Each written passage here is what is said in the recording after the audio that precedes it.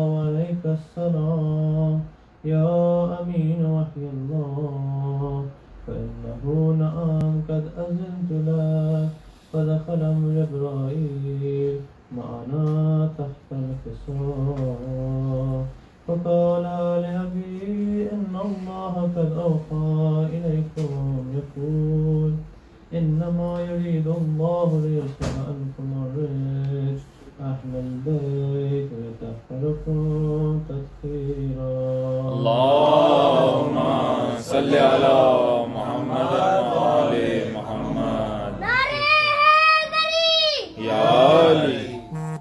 فقال علي لأبي يا رسول الله أخبرني ما جلوسنا هذا تحت الكساء من الفضل عند الله.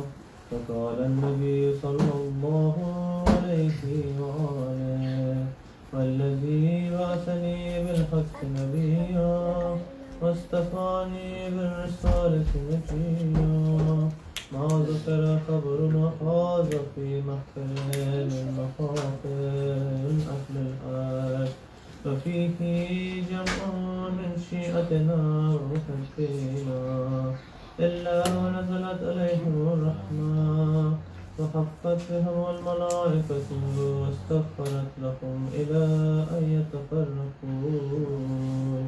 فقال علي عليه السلام إذن والله فزنا وفاز شيعتنا ولك الكعبة.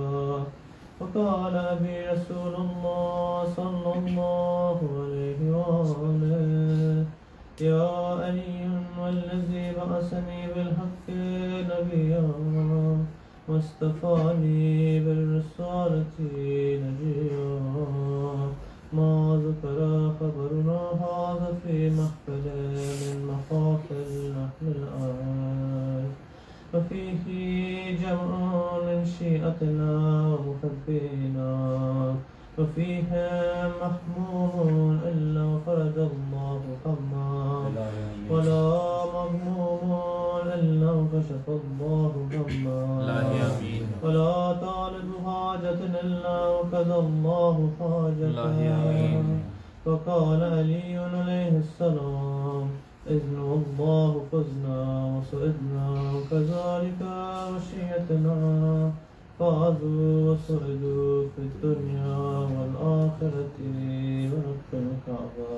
اللهم صل على محمد وآل محمد. يا علي.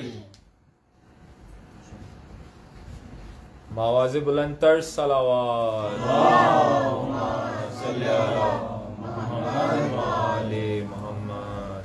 बर मोहम्मद व आले मोहम्मद सल्लल्लाहु। अल्लाहुम्मा सल्ली अला मुहम्मद व आले मुहम्मद। शाम की औरतों एक वादा करो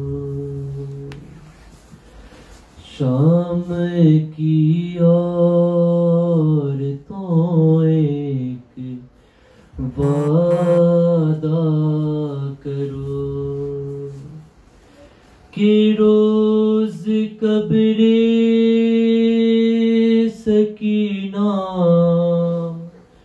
पे आओगी तुम शाम की औरतों एक वादा करो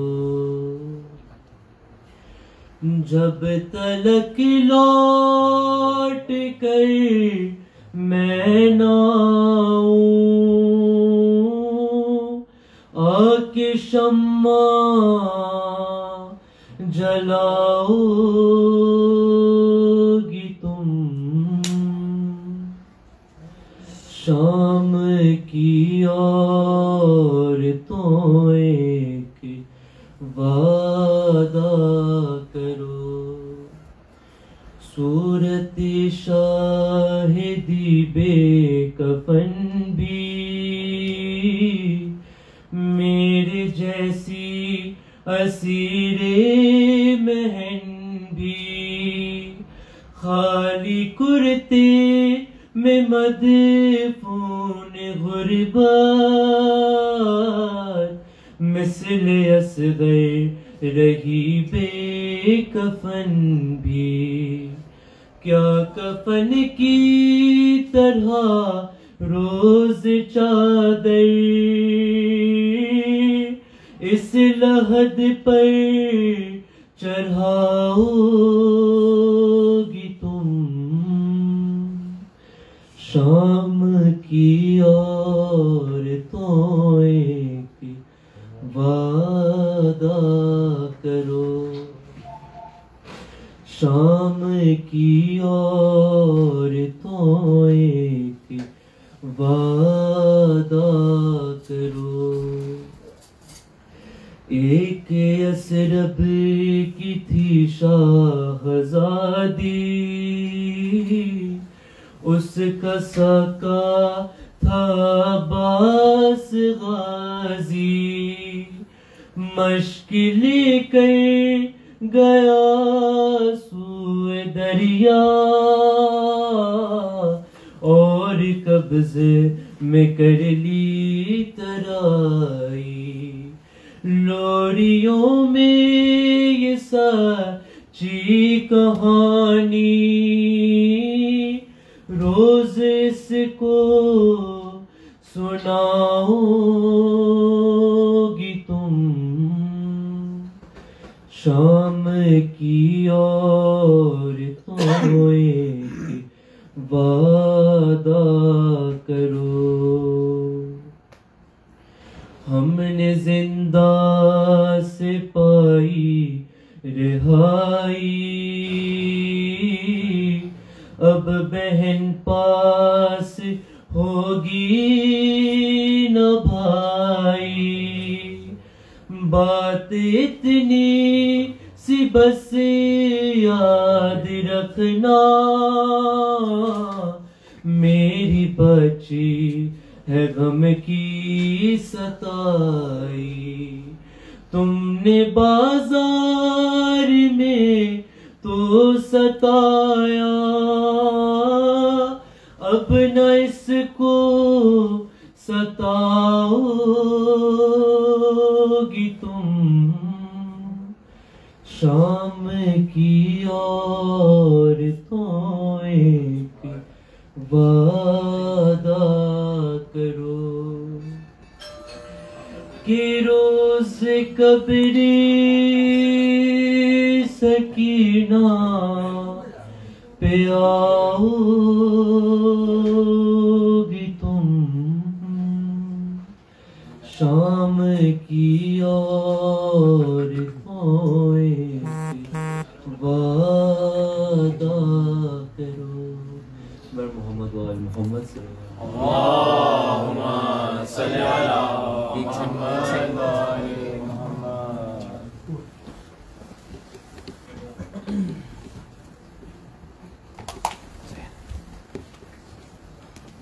नारे हैदरी या अली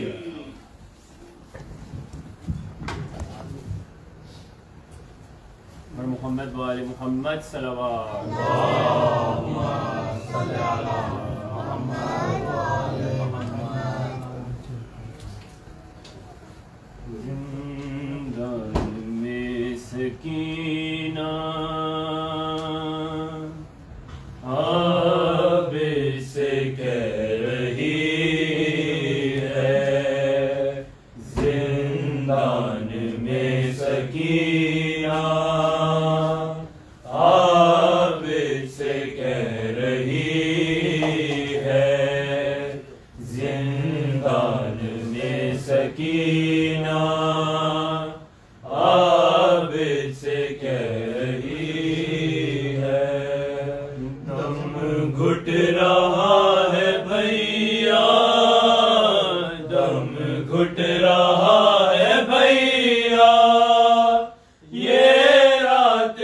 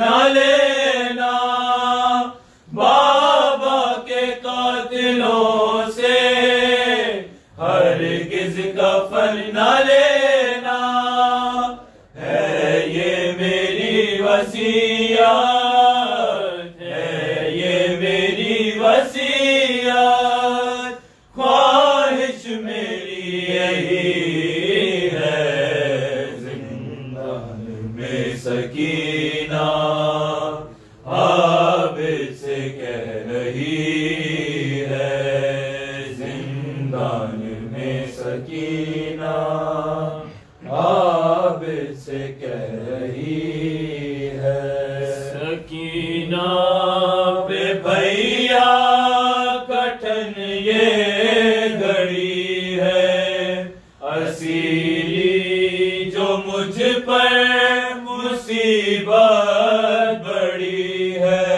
वतन याद आता है भैया चलो घर, मदीने की राहों में सुगरा खड़ी है।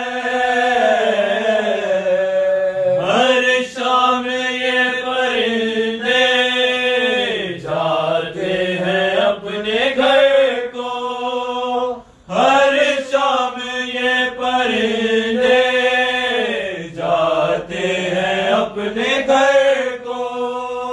कब जाऊंगी वतन में, कब जाऊंगी वतन में, रो कर वो पूछती है। जिंदान में सकीना आबिद से कह रही है, जिंदान में सकीना आबिद से कह रही है। ज़मीन पर मैं जिंदा की सोती हूँ बाबा, मैं अश्कों से दामन भिगोती हूँ बाबा। उदारा मुझे पास अपने बुला लो, जुदा हो के तुमसे मैं रोती हूँ बाबा। सदियाँ गुजर चुकी हैं, अभी हर एक मुहिब को। सदियाँ गुजर चुकी हैं, अभी हर एक मुहिब को। जिंदा से सिसकियों की, जिंदा से सिसकियों की आवाज आ रही है। जिंदान में सकीना आबिद से कह रही है, जिंदान में सकीना आबिद से कह रही है। दम घुट रहा है भैया, दम घुट रहा है भैया, ये रात आखिरी है। जिंदान में सकीना आबिद से कह रही है। आवाज़ बुलंद तर सलावत।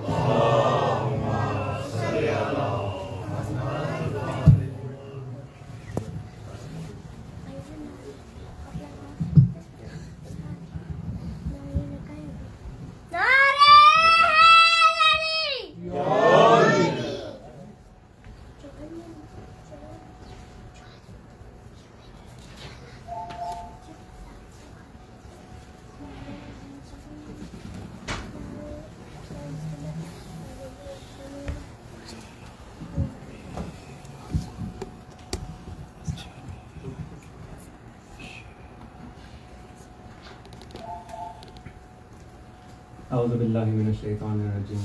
बिस्मिल्लाहिर रहमानिर रहीम। अल्हम्दुलिल्लाहि रब्बिल आलमीन, बारिल खलाइक अजमाइन, वस्सलातु वस्सलामु अला सय्यिदिल नाम अबुल कासिम मुहम्मद अल्लाहुम्मा सल्लि अला मुहम्मद व आले Muhammad.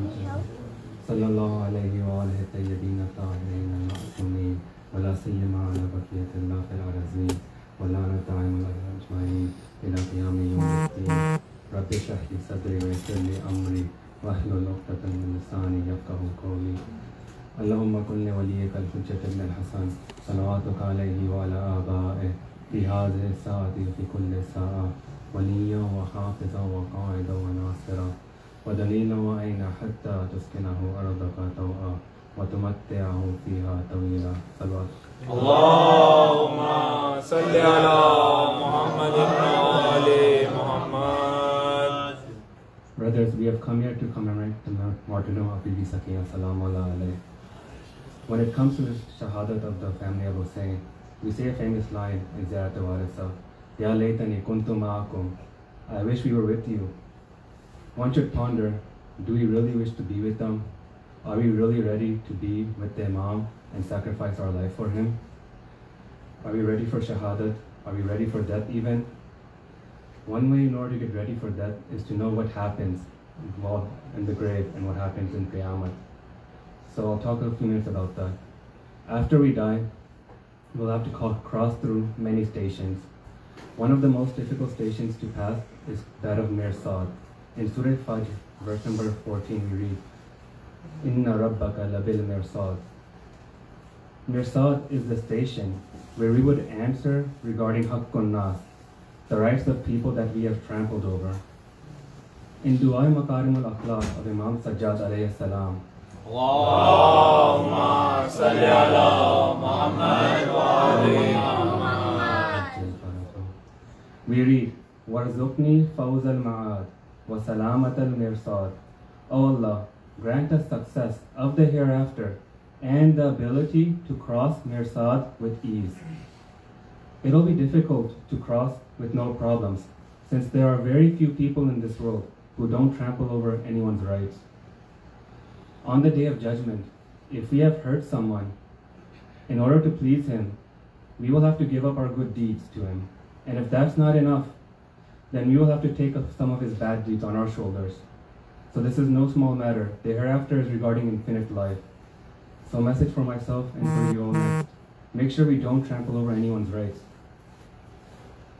And it's not only Qayamat that the results are seen. Sometimes we see the results in this life as well, especially when it comes to zulm on somebody who has no supporter.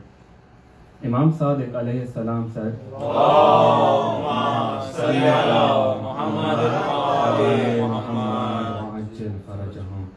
No zulm is greater than that of the zulm to someone who has no other supporter except for Allah.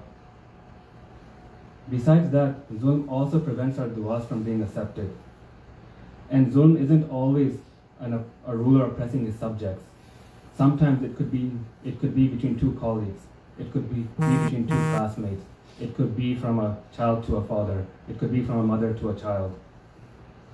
Imam Sadiq alayhi salam also said, whoever wants their du'as to be accepted, his income must be halal and he must not have any haqqun nas over his shoulders. As a servant's dua doesn't reach Allah unless if his stomach is filled with haram or has haqqun nas on his shoulders. And if a person has done wrong, he should ask forgiveness.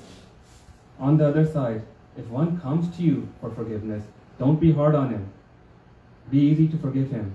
Imam Sadiq alayhi salam said, let go of the one who did zulm on you, just as you want Allah to forgive you. Many of the Imams were cursed at, but our Imams would let go of that. Those of you who have seen the serial of Hazrat Yusuf or have read or heard his story, we've all heard that their brothers did so much zulm on Yusuf.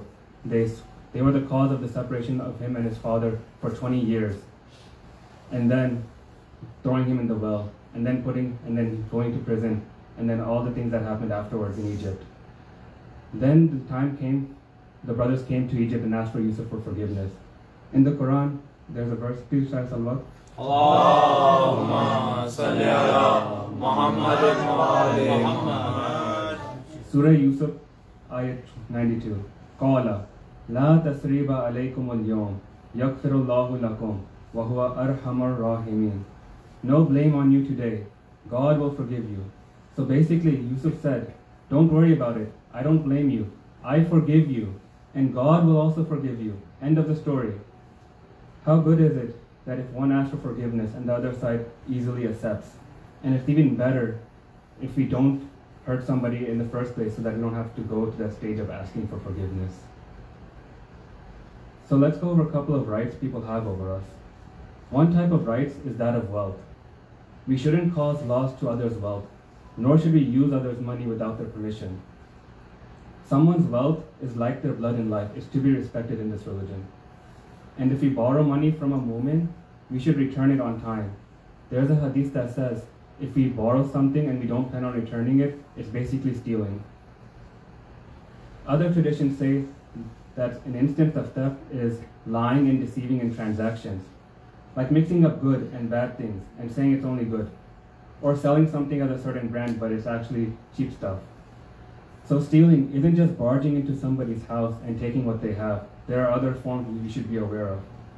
Maybe someone gave a donation to help out center, but it was used for another cause, or it was wasted. Or the wealth that's left over after 1 year. Part of that money belongs to Allah and the Imams. Are we keeping care of our homes?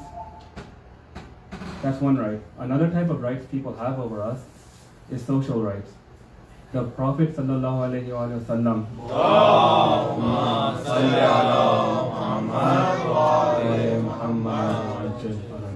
he said, a Muslim is one whom other Muslims are free from harm from his tongue and his hands. Are we like that? Am I like that? When we are at gatherings, are we respecting other people? Are we respecting their rights? Or are we backbiting? Do we respond harshly if someone bothers us? If a kid disrupts us or disturbs us? Do we show anger or are we compassionate to them like the Prophet was to kids? Another important type of rights is that of honor. We've heard the famous hadith. The honor of a mu'min is higher than that of the Kaaba. So in short, we should be careful of haqqun nas from the beginning. This is where we can see who a real mu'min is. Imam Sadiq alayhi salam said, Allahumma salli ala Muhammad. Don't look at a person's ruku and sajda and see how long it is. Rather, look at his honesty in speech and trustworthiness. These two qualities of honesty in speech and trustworthiness, have we looked into ourselves and checked if we have these? Do we lie in order to make more money? If we want a position in our work or in the center, do we lie and start accusing others? To have an easier life, do we hurt others? Is our living based off others' misery? If we commit a sin to Allah, we can ask for forgiveness, and if we really mean it, Allah will inshallah forgive us. But if we hurt someone, just asking for forgiveness from Allah is not going to do much. We need to first ask the person we hurt to forgive us and make up for the loss we made to him. One person went to work for Bani Umayyah. After he was finished working with them, he met with Imam Sadiq alayhi salam and asked, Allahumma salli ala Muhammad wa ali Muhammad. Honda accord किसी खड़ी हुई है किसी घर के सामने HNX 572 किसी के बारे दीगर सलावत Allahumma salli ala Muhammad wa ali Muhammad. So a person had worked for Bani Umayyah. He comes to Imam Sadiq and said, I worked for Bani Umayyah and made a lot of money. And at that time, I didn't care about halal and haram wealth. Imam responded, if Bani Umayyah didn't find people like you, then they would have never been able to trample over our rights. The person asked, what can I do, Imam? Imam said, will you do as I say if I tell you the path?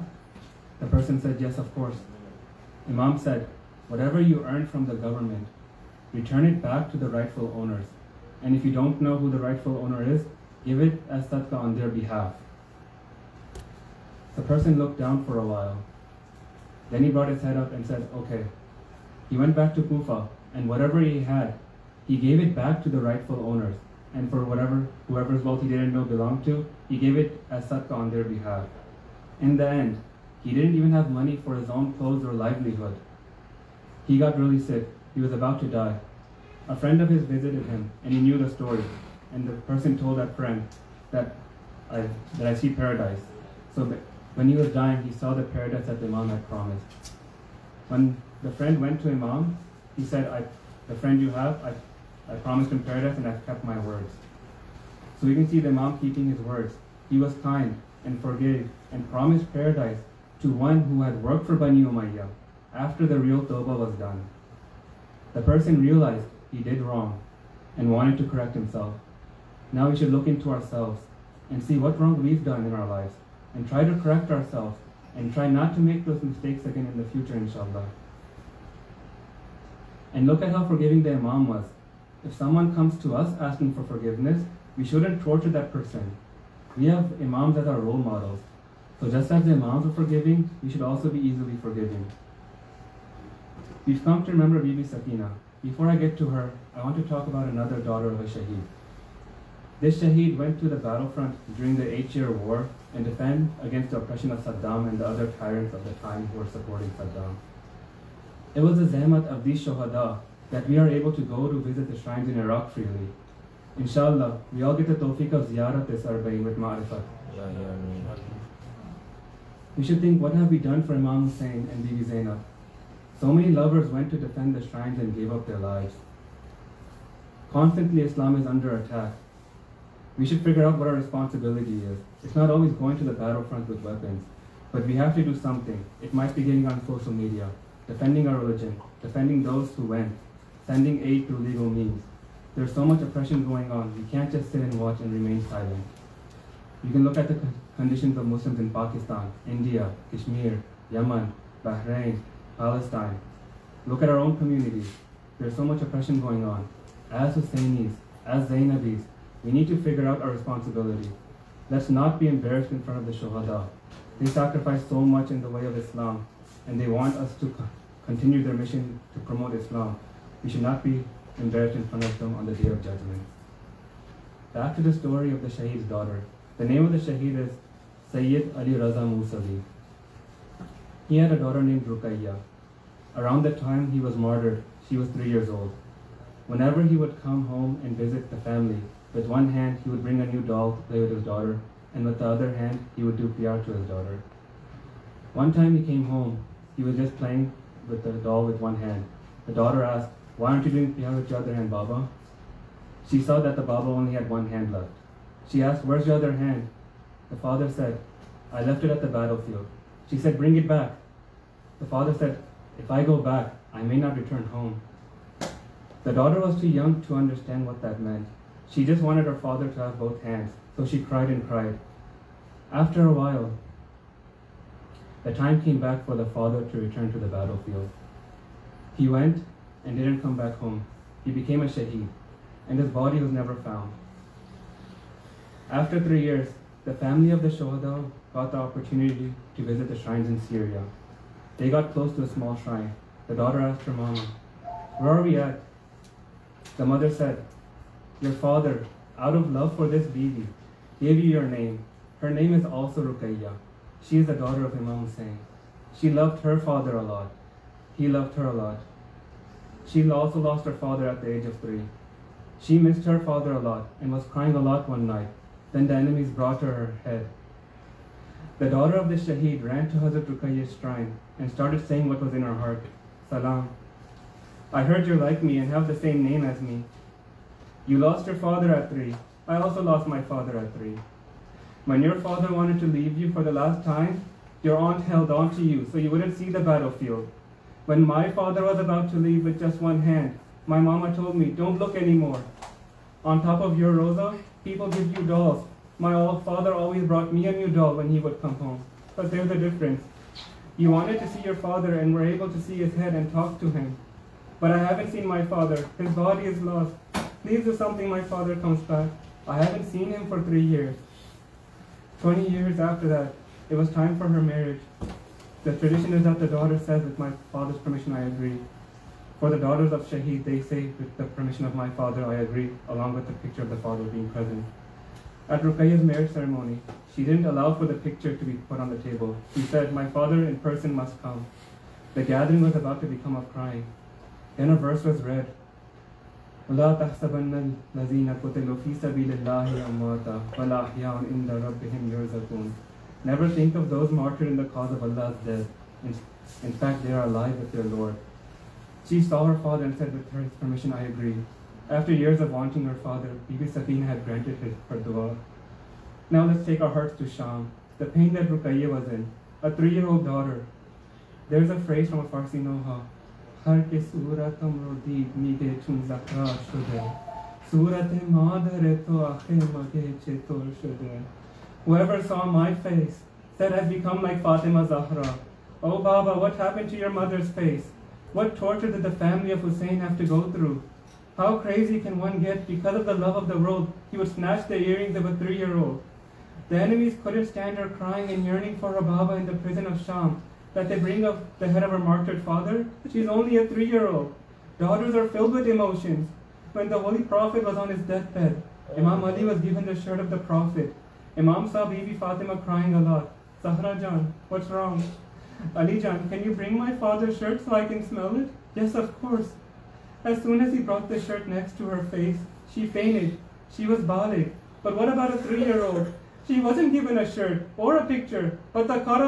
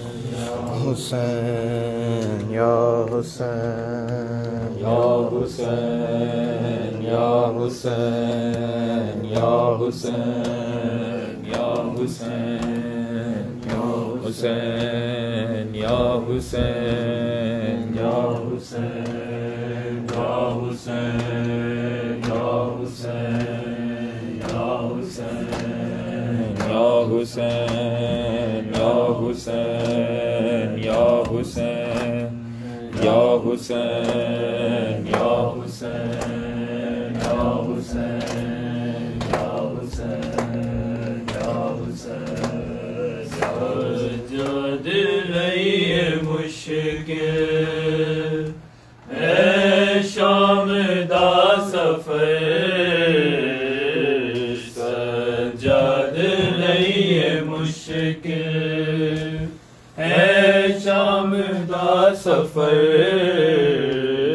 Sajjad लइए मुश्किल है शाम दा सफर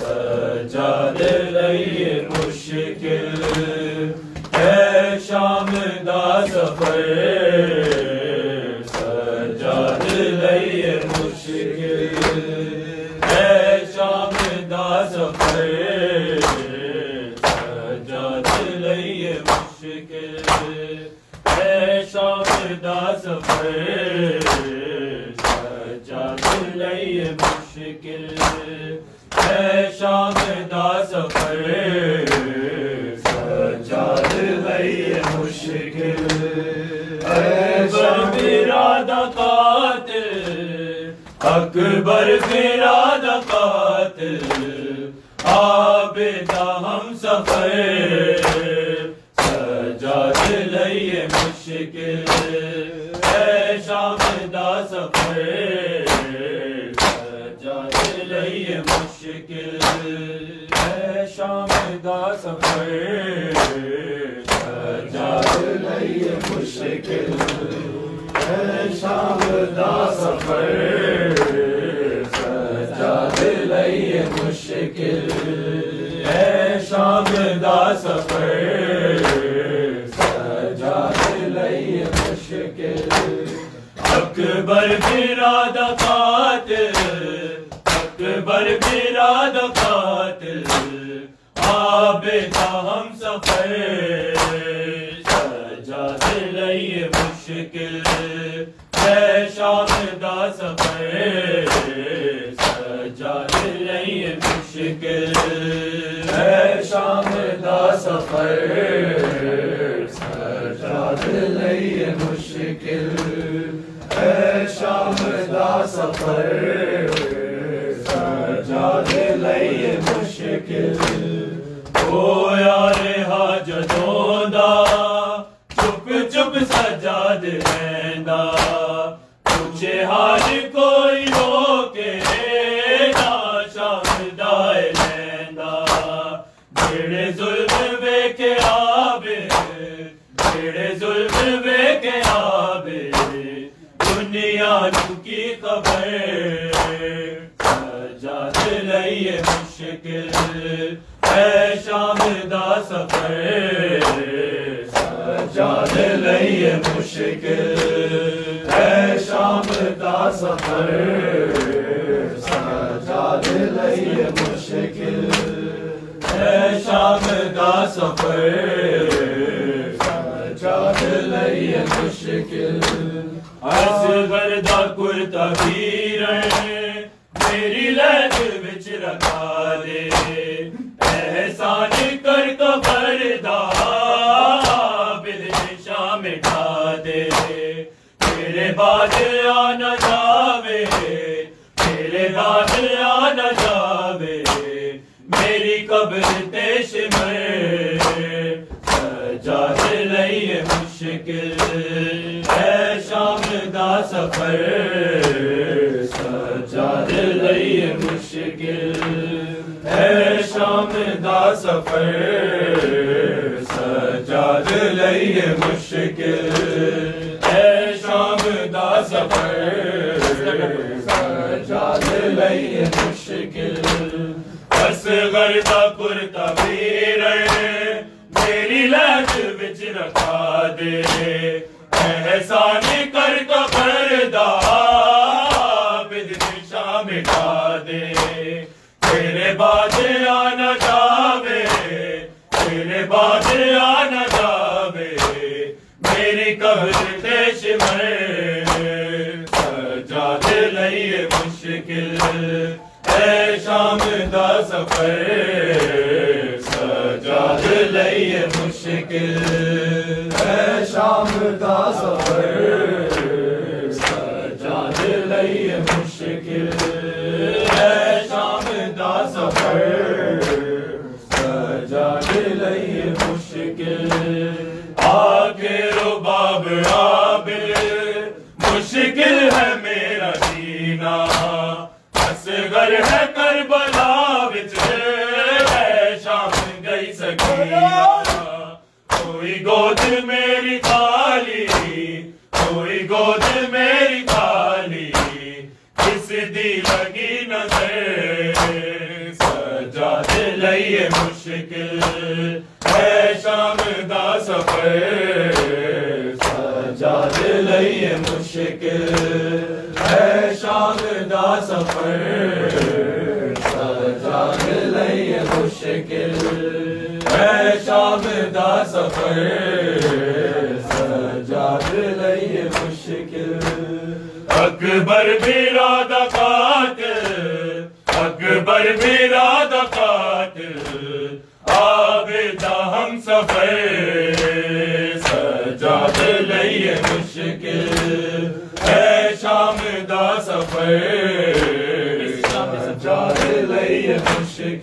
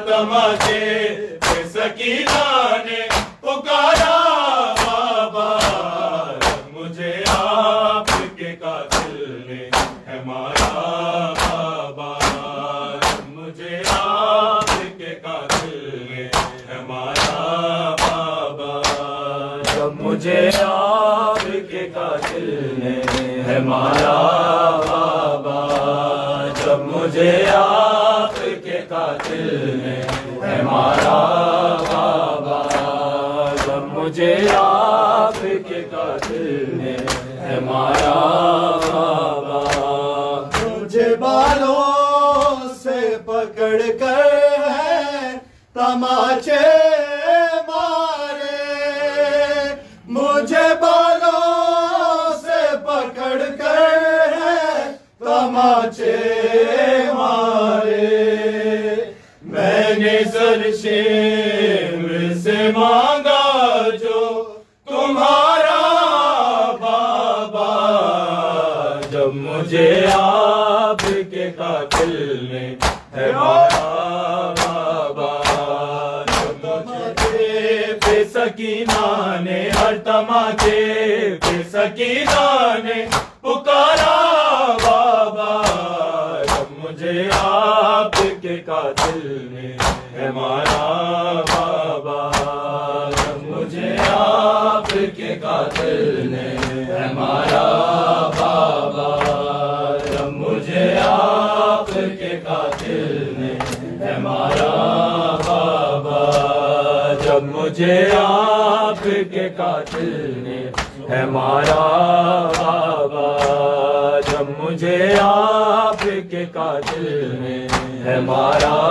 बाबा, मुझे बालों से पकड़ गए तमाचे मारे, मुझे बालों से पकड़ गए तमाचे मारे, मैंने सरशेर से मांगा जो तुम्हारा बाबा, जब मुझे आपके कातिल ने है मारा बाबा, जब मुझे आपके कातिल ने है मारा बाबा, जब मुझे आपके कातिल ने है मारा बाबा, जब मुझे आपके कातिल ने है मारा बाबा, वो जो दुर आपने तोहफे में मुझे बख्शे थे, वो जो दुर आपने तोहफे में मुझे बख्शे थे, उनको बेदर्दी से जालिम ने उतारा बाबा, जब मुझे आपके कातिल ने है मारा बाबा, जब मुझे आपके कातिल ने है मारा बाबा, तमाचे पे सकीना ने हर तमाचे पे सकीना ने पुकारा बाबा, जब मुझे आपके कातिल ने है मारा बाबा, जब मुझे आपके कातिल ने है मारा बाबा, जब मुझे आपके कातिल ने है मारा बाबा, जब मुझे आपके कातिल ने है मारा बाबा, वो जो दुर आपने तोहफे में मुझे बख्शे थे, वो जो दुर आपने तोहफे में मुझे बख्शे थे, उनको बेदर्दी से जालिम ने उतारा बाबा, जब मुझे आपके कातिल ने है मारा बाबा, जब मुझे आपके कातिल ने है मारा बाबा, जब मुझे आपके कातिल ने है मारा बाबा, जब मुझे आपके कातिल ने है मारा बाबा, आपके सीने पे आराम से सोने वाली,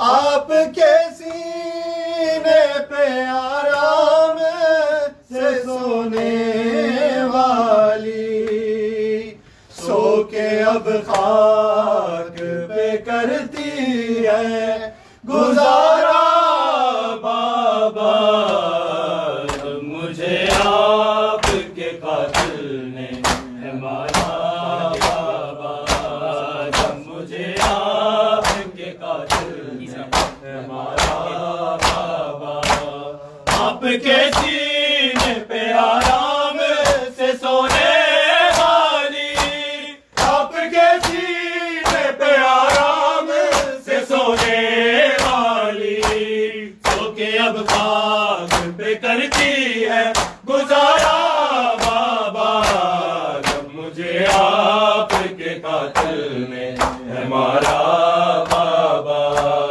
जब मुझे आपके कातिल ने है मारा बाबा, जब मुझे आपके कातिल ने है मारा बाबा, जब मुझे आपके कातिल ने है मारा बाबा। सात रहबारों के दोहराया गया है मुझको, सात रहबारों के दोहराया गया है मुझको, पूरे जख्मों से बदन मेरा है सारा बाबा, जब मुझे आपके कातिल ने है मारा बाबा, जब मुझे आपके कातिल ने है मारा बाबा, जब मुझे आपके कातिल हुसैन या हुसैन या हुसैन या हुसैन या हुसैन या हुसैन या हुसैन या हुसैन या हुसैन या हुसैन या हुसैन या हुसैन या हुसैन या हुसैन या हुसैन या हुसैन या हुसैन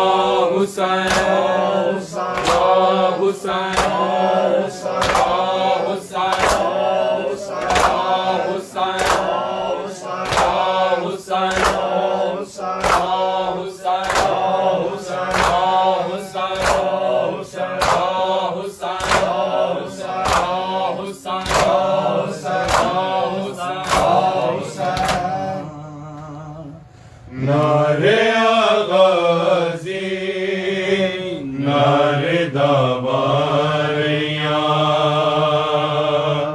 नारे आगाज़ी नारे दाबारियाँ, नारे आगाज़ी नारे दाबारियाँ, नारे आगाज़ी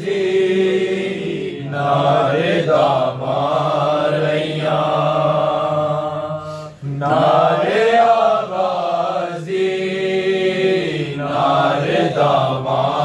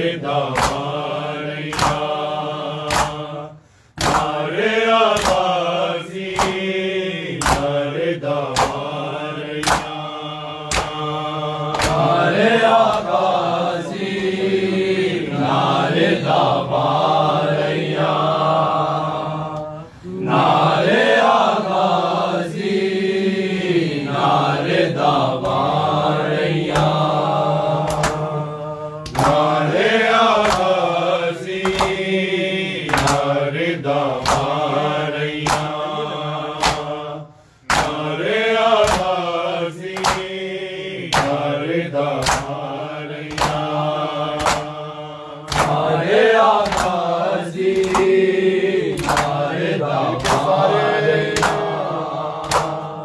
नारे आगाज़ी नारे दारैया दिया अली दिया नजफ दे पासे मुँह करके रो दिया रैया नारे आगाज़ी नारे दारैया नारे आगाज़ी नारे दारैया नारे आगाज़ी नारे दारैया दिया अली दिया नजफ के पासे मुँह करके रो दिया रैया नारे आगाज़ी नारे दारैया नारे आगाज़ी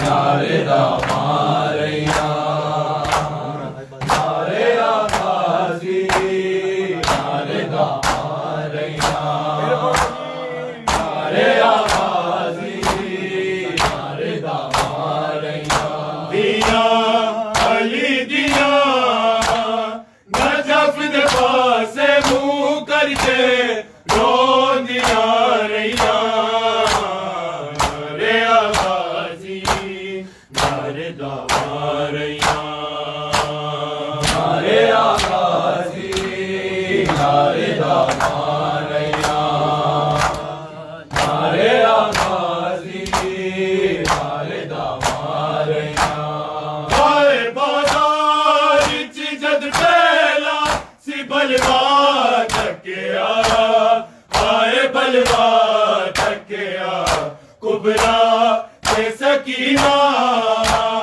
ज़ैनब रोले पर दे रही चुप दिया रैया नारे आगाज़ी नारे दारैया नारे आगाज़ी नारे दारैया नारे आगाज़ी नारे दारैया आए बाजार च जद पहला सी बलवा थकिया आए बलवा थकिया कुबरा ते सकीना ज़ैनब रोले पर दे रही चुप दिया रैया नारे आगाज़ी नारे दारैया नारे आगाज़ी नारे दारैया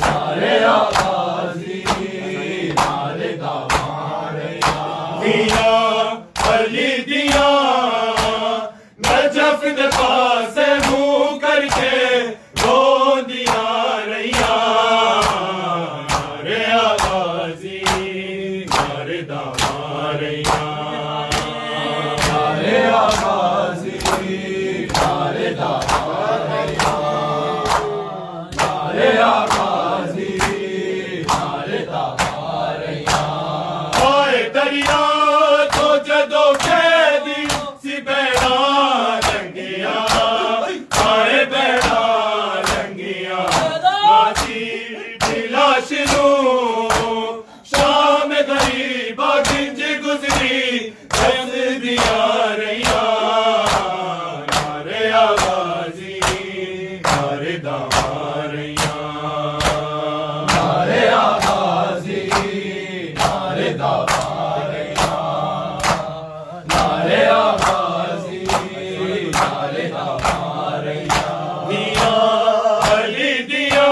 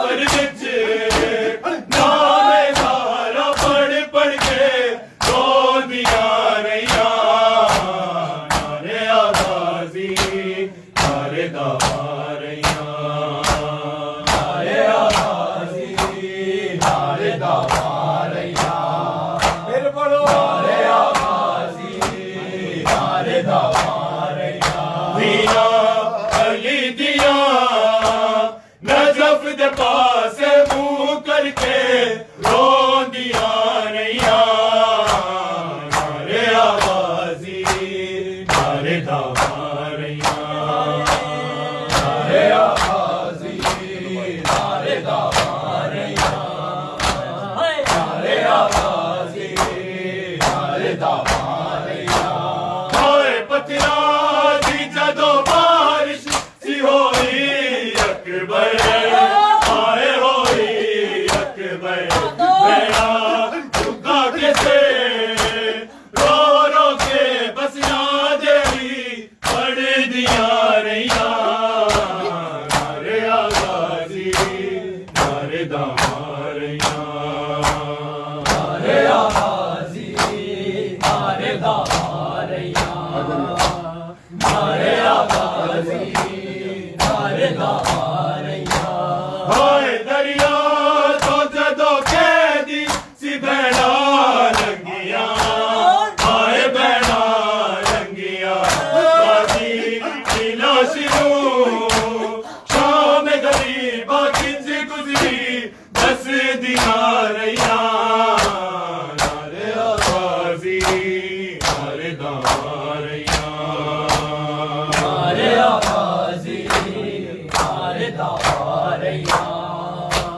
नारे आबाजी नारे दावा रहिया दिया अली दिया नजफ के पास मुंह करके रोंदिया रहिया नारे आबाजी नारे दावा रहिया नारे आबाजी नारे दावा रहिया नारे आबाजी नारे दावा रहिया हाय शफीर ने कहते सी कुरान पढ़िया हाय कुरान पढ़िया चलना इस सफर विच